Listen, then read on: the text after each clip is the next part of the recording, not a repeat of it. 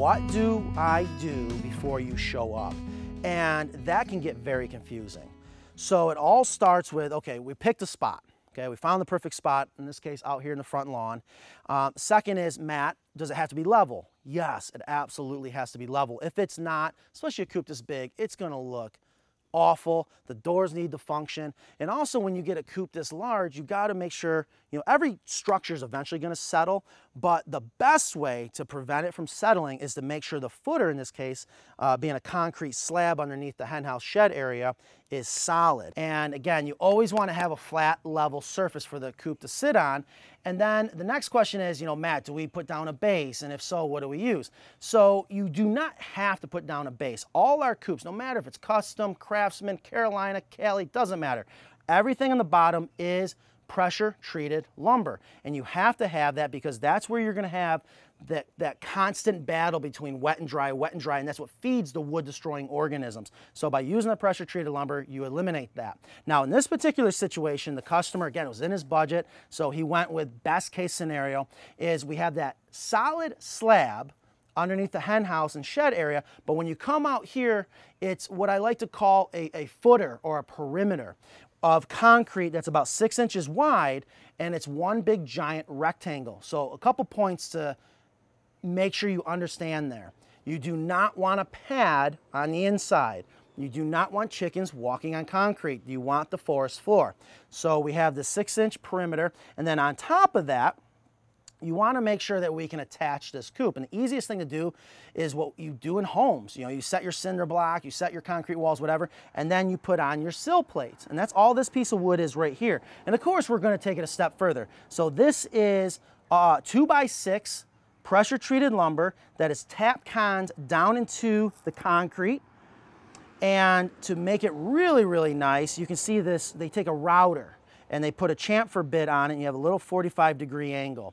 Not necessary overkill, but why not? It makes for a very nice detail. And then now that you have this transition from concrete to pressure treated lumber, we then can screw the walls down into the sill plates. The other thing I do want to point out as well, and a question we get a lot is, what is board and batten siding? And we offer two types of board and batten siding. There's what we call true board and batten siding, which is what this coop has, and then we have what's called board and batten style. Now, true board and batten siding costs a lot more because we do it just like they used to do back in the old days, where you didn't have the technology to make 4x8 sheets of plywood, you didn't have the technology to make vinyl siding. You had to go cut a tree down and saw your boards, and then you attach your boards, whatever you had. It was 8 inches, 12 inches. In this case, it's actually 10 inches. You attach your boards, and then you have this gap in between the boards, and you have to have that gap because it's solid wood. Solid wood wants to move a lot, so it's going to expand and contract, so you don't want it to push against each other and buckle. You leave that 1/4 inch gap, and you cover that 1/4 inch gap with the batten. So this is true board and batten. When we talk about board and batten style, we do that with our Carolina Coop, for example, where we can definitely and have done true board and batten on it, but it is expensive. It's a lot of cost of material and it's time consuming, so it's gonna be expensive with labor, but we can actually sheet the Carolina Coop hen house and then put in battens to make it appear as to be true board and batten. So one of the things I want to point out, this is true board and batten siding. A question we get all the time is, Matt, where do I hang my feeder? What kind of feeder do we get? Well, one of my favorites is that regular galvanized 20-pound feeder, for example, and then you can just hang it. And you want to hang it because you don't want the chickens sitting on it and defecating on it and making a mess. But when you do hang it, put it right in the middle of the run. That decreases the chances from it getting wet. Very soon, if not already, we're working on making it as easy as possible to understand how many chickens you can have for each one of our coops, whether it's inside the hen house or inside the run, and whether or not you can free range or not. The other thing too that I cannot emphasize enough, when you're building your hen house or you're thinking about what size coop should I get from Carolina Coops, the other thing I'm gonna tell you, chicken math is very real. So many of our customers are like, I'll never get more. Here we got 6 baby chicks, they're gonna get more. Always take into account when you're building your hen house, room for more hens. And there's 2 reasons why that's gonna happen. You're gonna find out there's more breeds, you're gonna find out, okay, maybe there's more than 2 reasons. You're gonna find out, which is my favorite now, how beautiful the eggs can be. There's not just brown eggs and white eggs. You got your green eggs, you got your turquoise eggs, there's even some pink eggs, you got my favorite, your dark chocolate brown eggs from like your French copper marrons. You also have your speckled eggs like from Well Summer, and it's beautiful. It's like that fruit basket. You can have a bowl of eggs on your kitchen counter, or even on your dining room table, showing off those beautiful eggs. And yes, outside, not in a refrigerator. That's another whole story, but you do not and should not have to refrigerate your eggs. And, we get questioned a lot. How do I clean my roost bars? Do I need to clean my roost bars? And I always tell people, it is a hen house.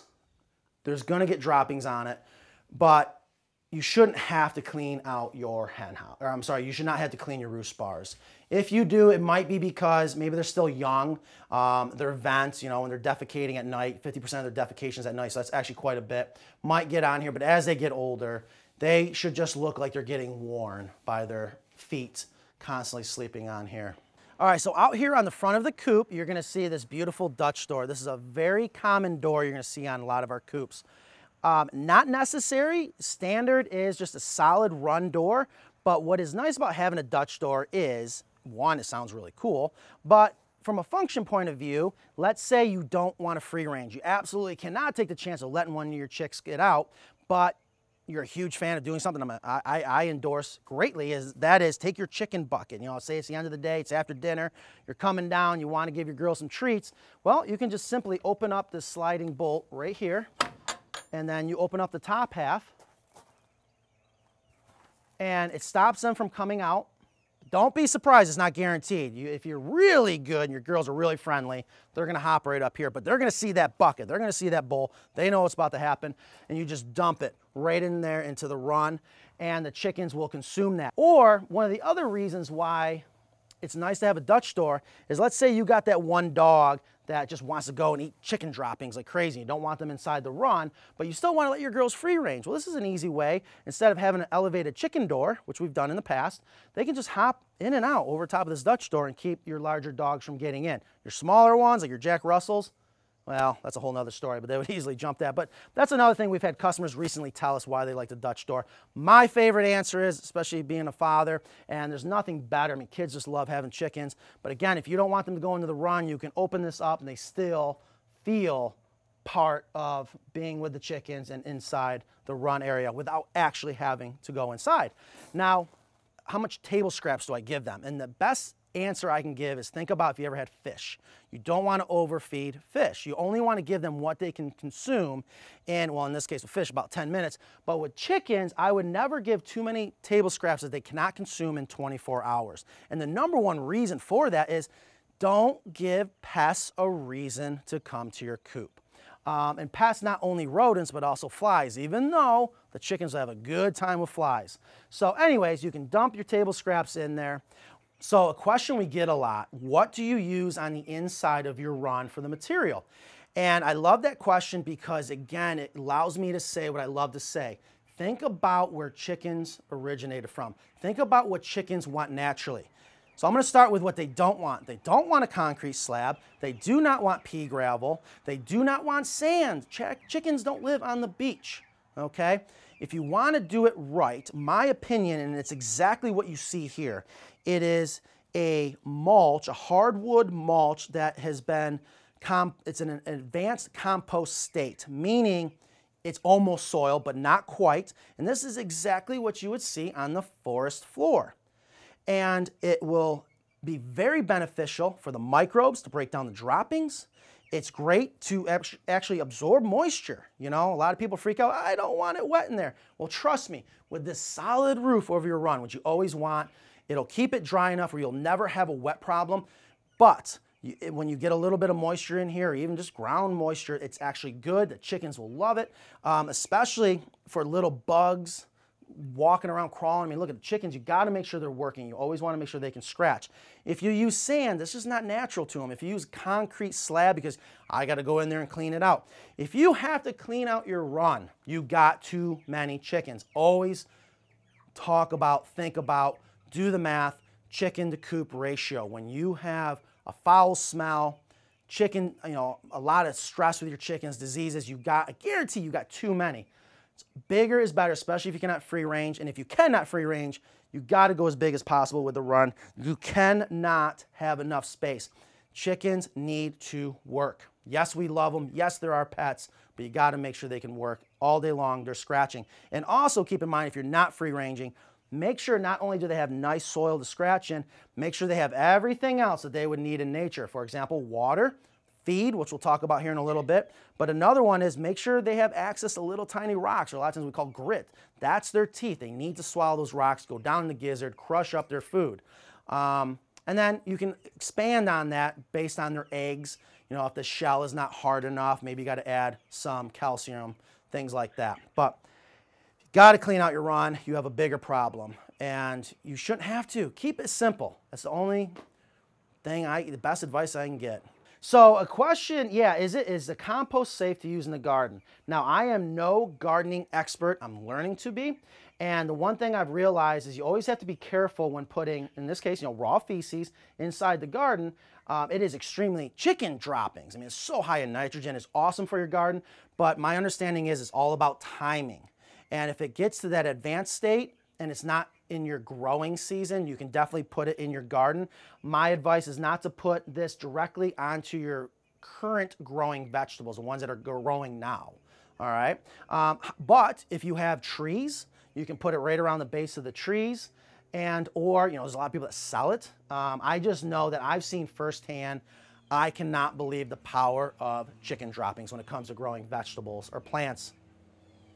And you know, I can't say enough. This industrial hemp, there's a reason why we can't keep it on the shelf.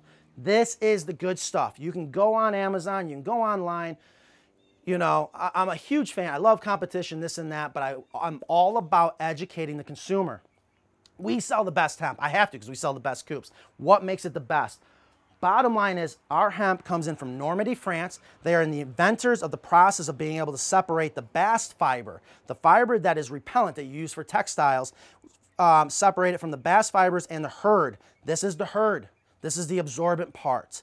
And this is the diaper. This is the world's best diaper. Imagine going a year without having to change a baby's diaper. That's what this is. So what makes it great is it is 99.999% hurd. Your cheaper stuff, get questions all the time. Matt, why is yours more expensive? It's because it's processed better. Don't pay for garbage. Why would you pay for something that's meant to be absorbent, but it's not 100% absorbent? Why are you going to pay for, I'll be nice, 15% bast fibers that are repellent? That's not what you want. That's what you're seeing in the other hemp. If you want to buy it, go for it. That's why ours costs more. I'm a snob about quality. I love this stuff. And also because of how well it's processed, I mean, I don't know if you can see it. It's next to zero dust. I'm an asthmatic. I got very sensitive lungs. I hate dust. Chickens have a very sensitive respiratory system. Again, through and through, you can see the quality. You can see how much lighter in color it is. And actually, very soon, I'm going to try to be a scientist, and we're going to do a side-by-side comparison of absorbency. So anyways, industrial hemp, can't say enough about it. It's awesome, especially for the deep litter system. And you know, again, it's antimicrobial, it's green, it's harvested after 90 days, it's a greener product, the microbes do so much better versus, say, for example, pine shavings that's very acidic. So, question we get a lot, Matt, how much hemp do I put inside the hen house? Where do I start off with? And I always say 4 to 6 inches.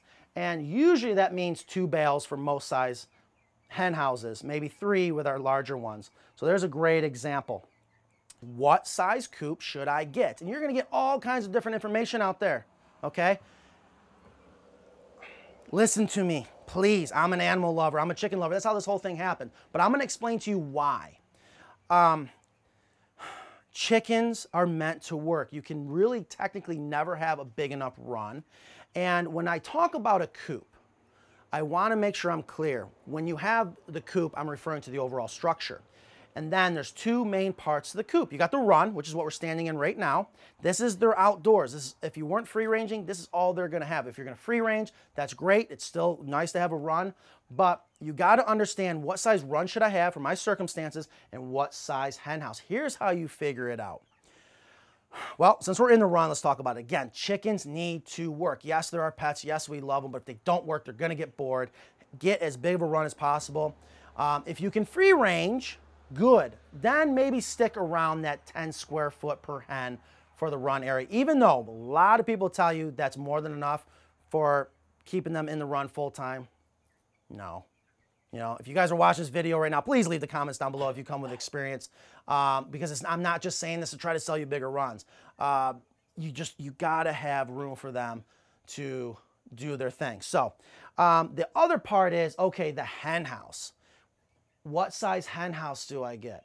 Well, 1 foot per hen on their bed, on their roost bar. Again, this is their tree branch before coops were invented. This is where they're sleeping at night. If we're able to properly fit enough roost bar length for the number of hens, you're not going to overload the hen house with nitrogen. Now, we have seen, and I'm not a fan of this, but you can definitely get away with it, especially using industrial hemp, 8 inches per hen. But that's getting a little tight. I like a king-size bed. That's just me. So we like the 1 foot rule. And in this case, because we have a hen house that is, God, again, I wish I had my tape measure. You'd think I would know this. I'm going to say it's probably 8 foot, 7.5 foot long. We have 3 roost bars that are over 12 inches apart, 12 inches away from the wall.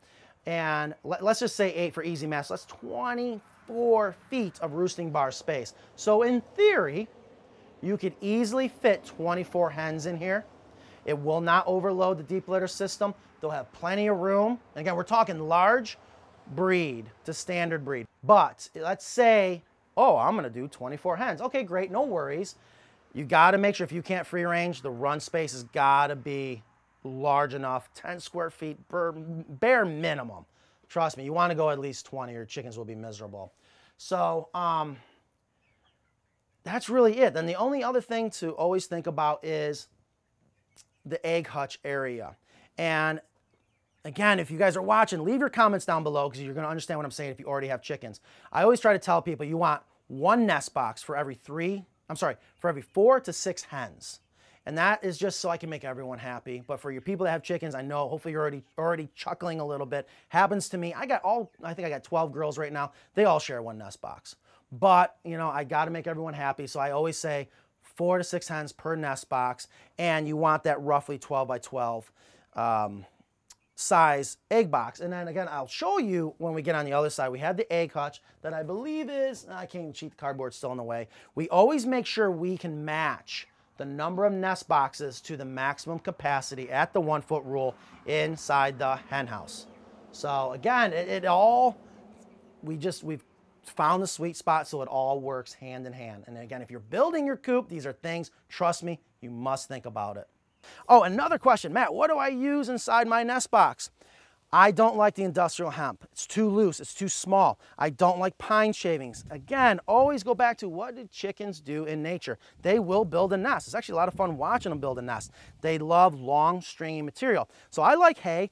I've used straw. I don't care if it's hollow. Mites can hide anywhere, so there's that whole other argument. But use a material that they can use to build a nest, encourage their instincts, and it locks in and stays. The reason why I mention that is if they're constantly in there trying to build that perfect bowl shape and you're using small particulate material, one of the downsides to having a drop-down door, and it's the only downside, but this is, again, solved by using the right nesting material, is that material can build up right here. And when you go to close it, you're like, you're trying to push it because the material right here is not allowing the door to shut all the way.